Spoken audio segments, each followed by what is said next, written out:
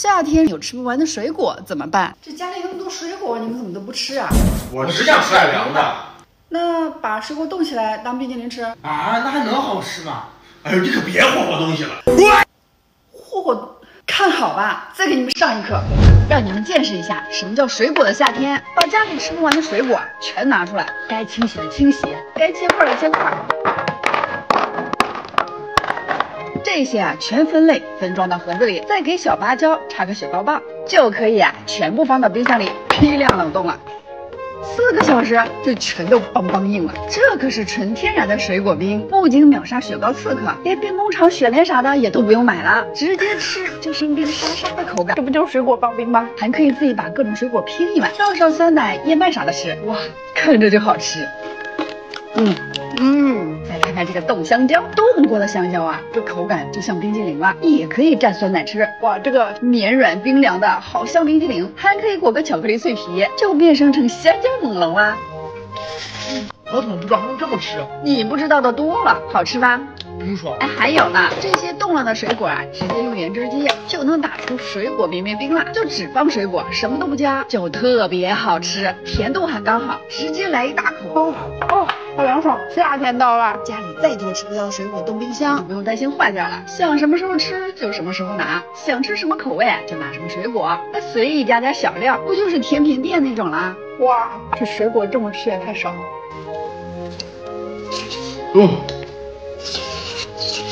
那还能好吃吗？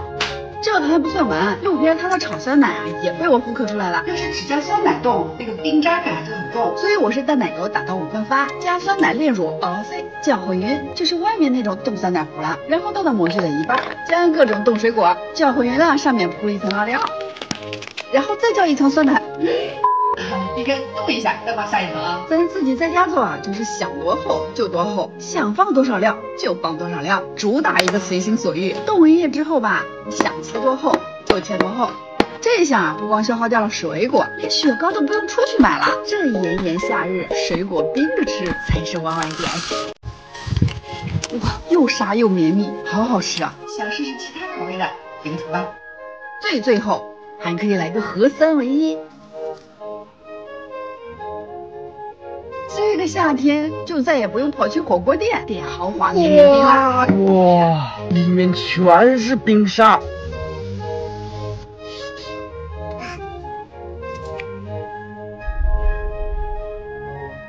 去天津投喂儿子小表弟是什么体验？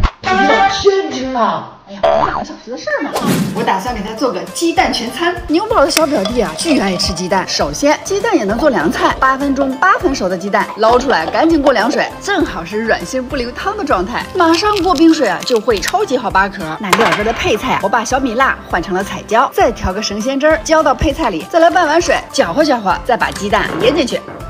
密封好腌1个晚上就入味了，这算是鸡蛋凉菜，酸爽开胃，拌饭吃也很绝。打包再做个鸡蛋小吃，芝士片1分为2放培根上，再把鸡蛋卷起来，手抓饼切掉2边取中间，再把鸡蛋培根卷进去，2边收口，变成个圆胖子。油温180度，下油锅炸个几分钟，变金黄了捞出来，外壳就变成脆脆的了。这叫苏格兰流心蛋，外壳脆，里面爆浆，芝士大小朋友都爱。打包。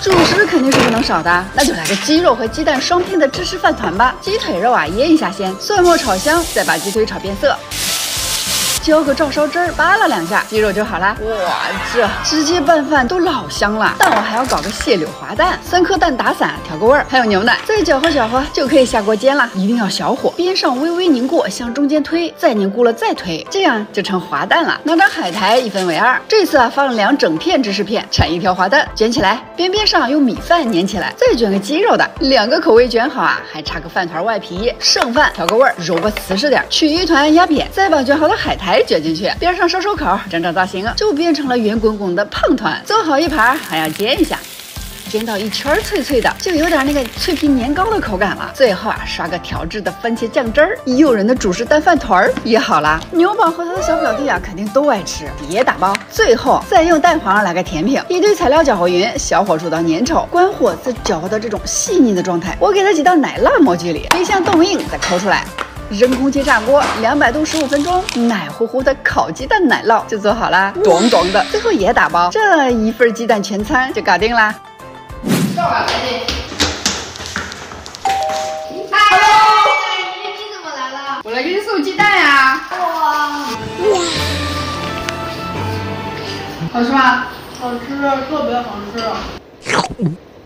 这个也好吃。还是那一寸的好吃。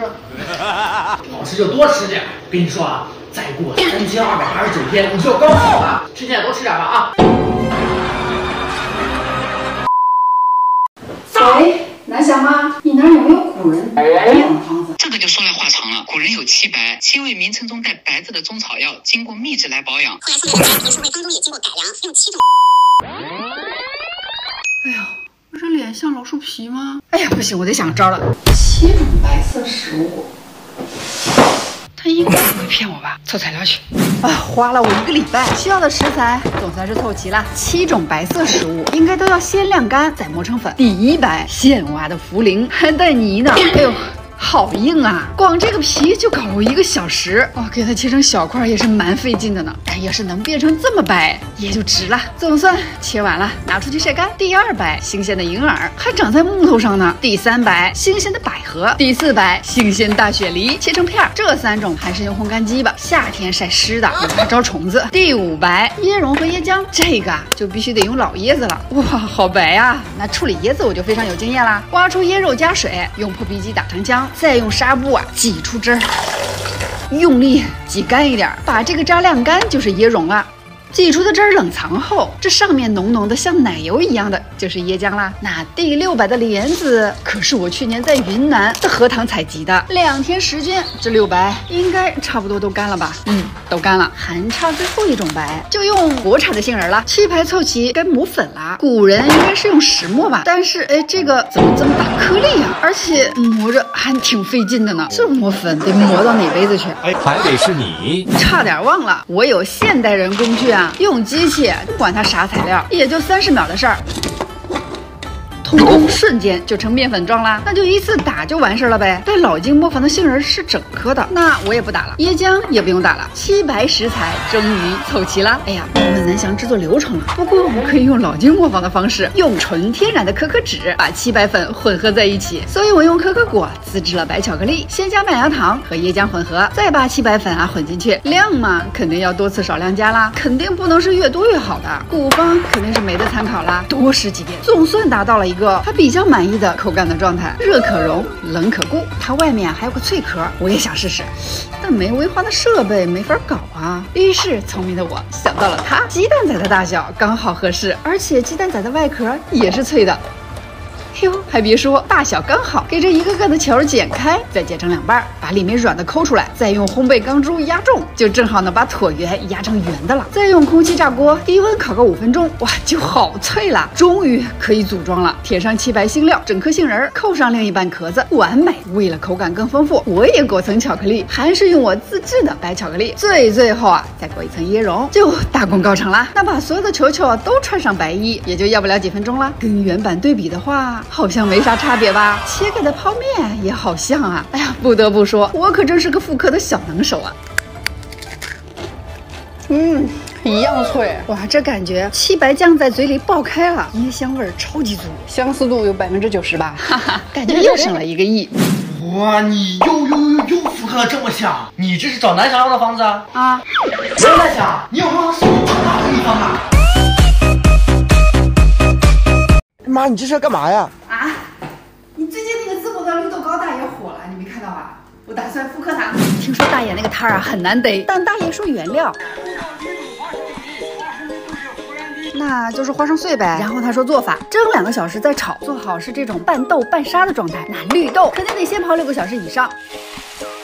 红枣大概是绿豆的2成，去核剪成小块，这么多应该够了啊。那花生肯定得是熟的呀，生的可脱不了皮儿。大野糕里的花生可没皮儿，然后给它切成花生碎备用。这撑破肚皮的绿豆啊，就已经算是喝饱水了。然后上锅蒸。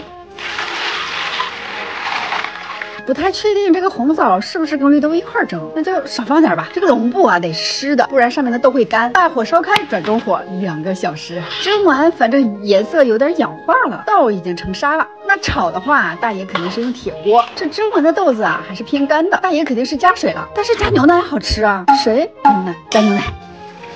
再加点糖，哎，等等，这汤不用。大爷说不加糖，是纯天然食物的味道，那就直接炒到出很多沙，再加点红枣，大爷的红枣很多，最后啊加花生碎，吃起来有颗粒感，炒的能成型应该就差不多了。然后啊倒到容器里压实，再刮平，也像大爷似的随意来一铲子，差不多算是还原了吧。灵魂啊是这塑料袋，尝尝味道咋样？天然纯手工的这个豆沙味儿啊，特别浓郁，好吃哎！其实这绿豆糕还能72变，留了点没炒的绿豆，扔到破壁机，加抹茶粉、炼乳糖、牛奶，打个1分钟，哇，这颜色好看了啊！再倒到雪糕模具里，再插上雪糕棍儿，不就是绿色心情了吗？放冰箱冷冻定型，口跟绿色心情一模一样的质感。绵密的豆沙，冰冰凉凉，夏天必备。那雪糕再直接放到原汁机里，出来不就是绿豆冰沙啦？淋个炼乳更好吃。好凉爽啊！还可以打个牛奶冰，煮个蜜绿豆浇上去，不就是绿豆奶冰啦？哇哇哇，透心凉！再舀几勺绿豆沙在杯子里，再放点脆波波牛奶冰，还有冻的绿色心情块，然后牛奶搅回，不就是绿豆奶绿啦？20斤的豆米糕巨沉，我也要去体验一下大爷的随性摆摊去。